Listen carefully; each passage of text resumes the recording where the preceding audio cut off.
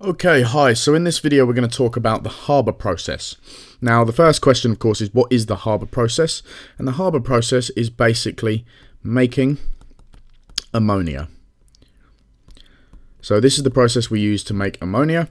I did actually cover the equation for this process in my last video, so you might be familiar with it already. But the basic equation for the Haber process is nitrogen plus hydrogen makes, now notice it's reversible, ammonia, which is NH3. All of these are gases, and in order to balance, well, we need 3 and 2. Okay. Now the first obvious question really though is, why bother? Why do we hear about this process quite a lot, especially in science? What is so great about it? Well, plants need nitrogen, just like we need nitrogen, but we can obtain it when we eat. Plants don't eat. What they do is they photosynthesize and produce carbohydrates, but carbohydrates do not contain nitrogen. They still need nitrogen in order to make their proteins and in order to grow properly. Okay, that's a slight crossover to biology. But ammonia is obviously containing nitrogen, but a better way for plants to take in nitrogen is through their roots in the form of nitrates. Nitrates, okay? And ammonia can be used to produce nitrates, and so therefore making ammonia as a starting point is a very good idea. Also, a quick one, why do they need this extra nitrogen at all? Because plants in the wild clearly grow. Well, that's because plants in the wild, they die. And when they die, their remains are left over, they decompose, and the nitrogen in those plants are returned back to the soil.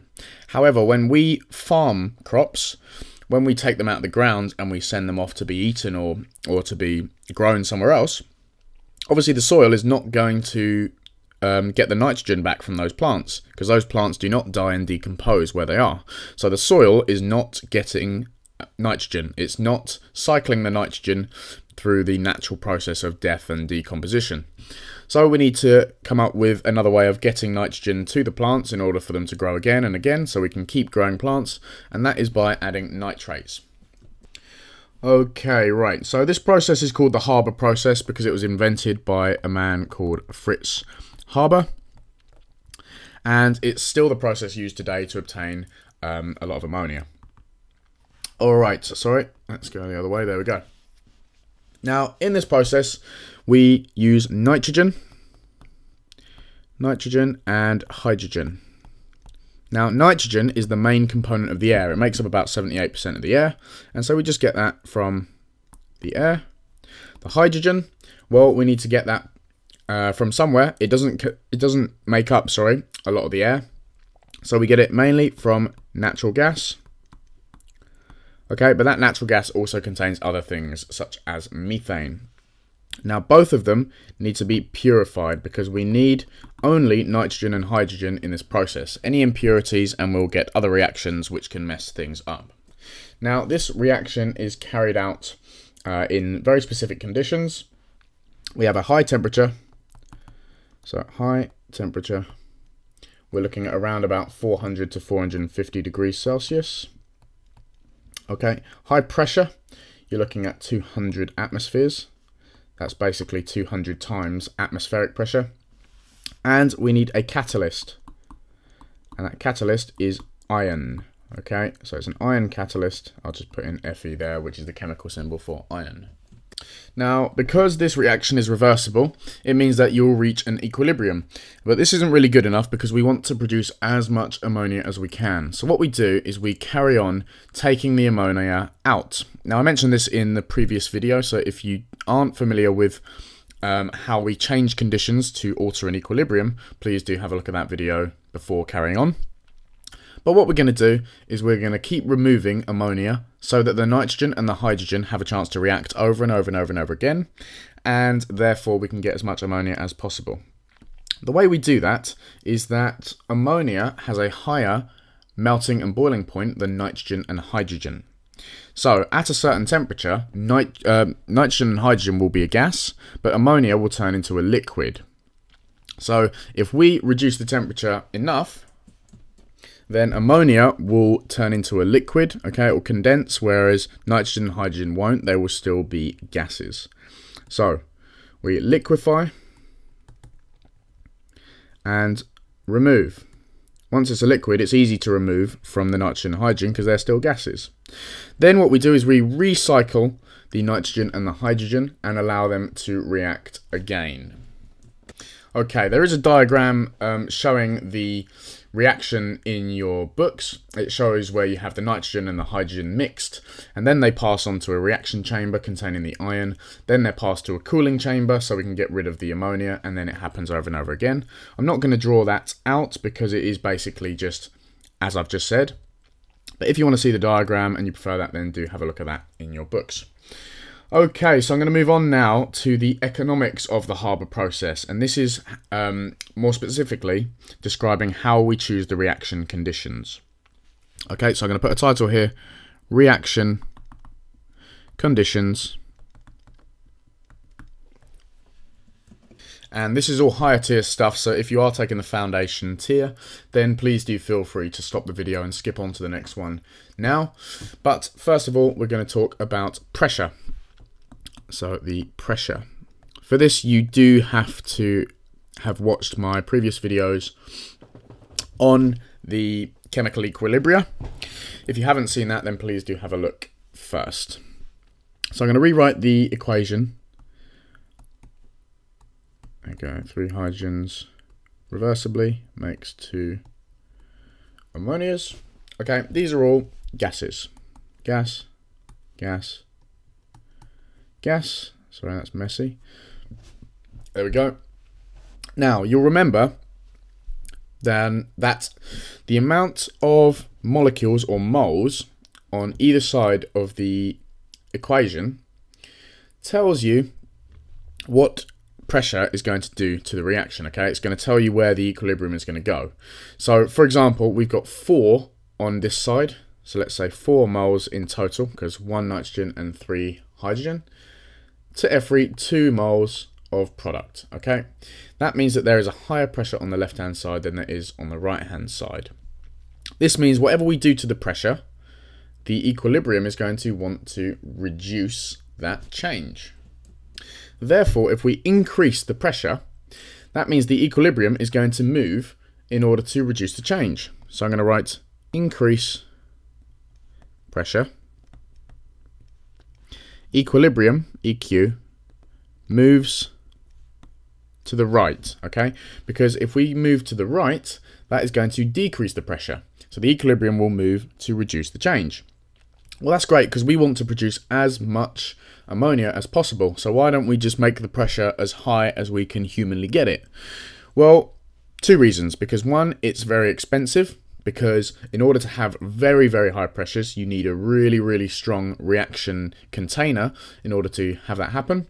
Also, because we're using nitrogen and hydrogen gas, if you were using extreme pressures, any slight problem and you're going to have a huge explosion. Okay, so for cost and safety, there must be a compromise. Need a compromise.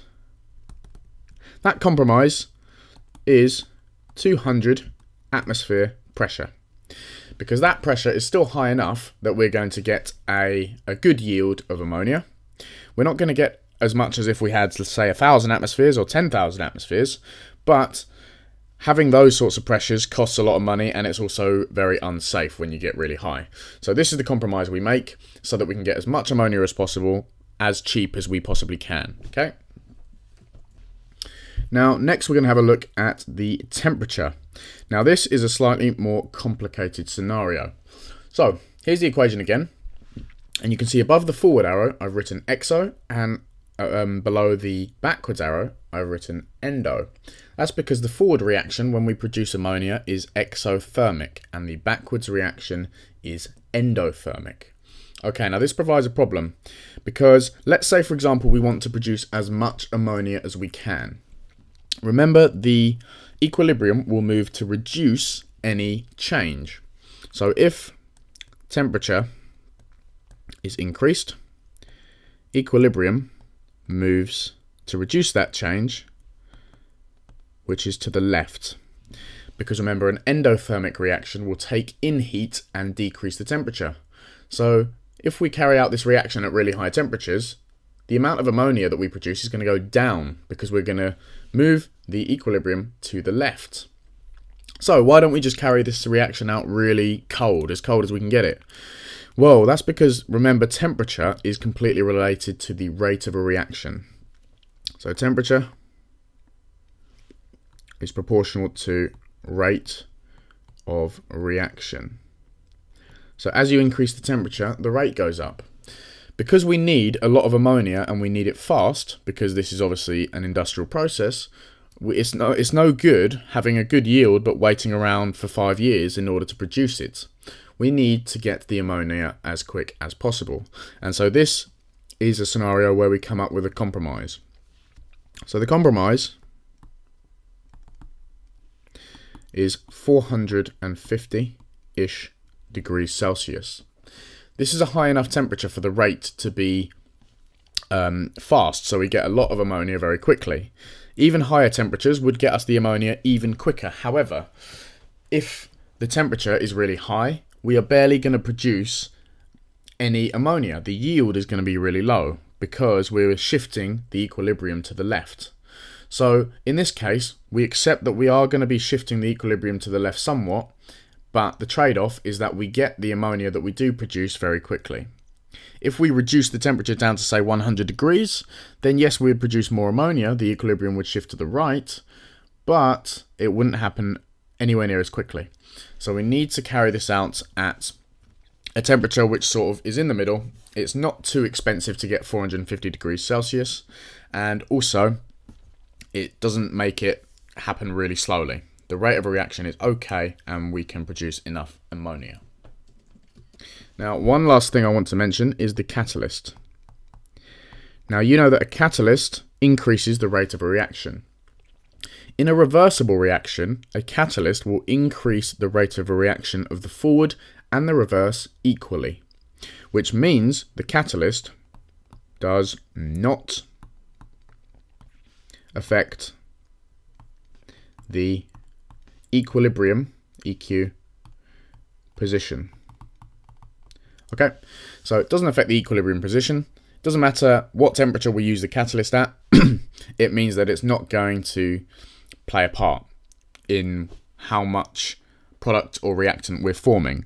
The only thing it does is it tells us how quickly we're going to reach that equilibrium. It's going to tell us how quickly we form the reactants and the products. So increases the rate of the reaction, not the yield. So obviously we're going to use the catalyst because it means that we can achieve our end goal much quicker. We can get as much product as we want in a shorter space of time, but we're not using the catalyst to affect the position of equilibrium. So we don't need to worry about will it increase or decrease the equilibrium, increase or decrease the amount of product formed as a result of the equilibrium shifting. With a catalyst, it's much more simple. All it does is it makes things happen faster. Okay, so I'm going to stop there. If you have got any questions on that, please do feel free to send me a direct email using the link below, or post a comment and I'll be sure to get back to you. But as usual, please do like and subscribe because there are more videos coming very soon, and I look forward to seeing you in the next one.